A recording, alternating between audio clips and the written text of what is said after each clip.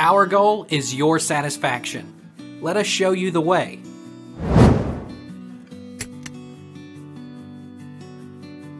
Will removing SIM card stop tracking? Not a clear question, sorry. As long as the phone is not turned on, it cannot be tracked. The SIM card is primarily the manner in which a phone can be tracked. But also, the phone hardware has its own serial number which can be seen by the phone companies, so they can track the phone through that as well.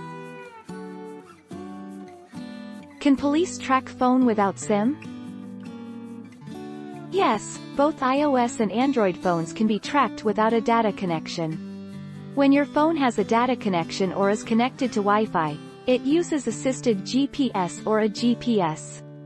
This uses the location of nearby cell phone towers and known Wi-Fi networks to roughly figure out where your device is.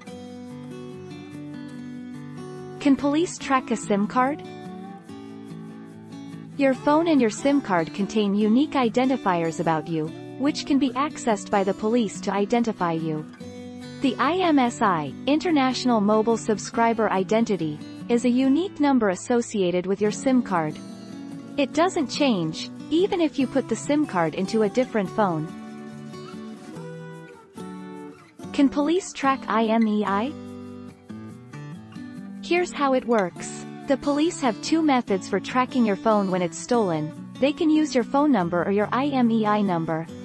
Because the IMEI number is registered to your specific handset, the police will be able to track the device itself, even if the SIM card has been changed.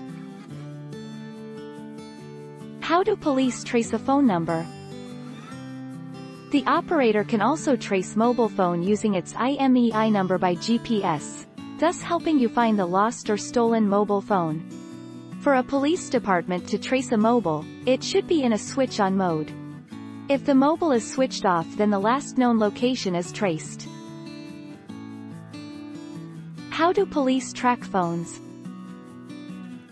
As for the actual tracking of cell phones, it can be done in two ways. Triangulation, which covers them all, and GPS, which is standard in smartphones.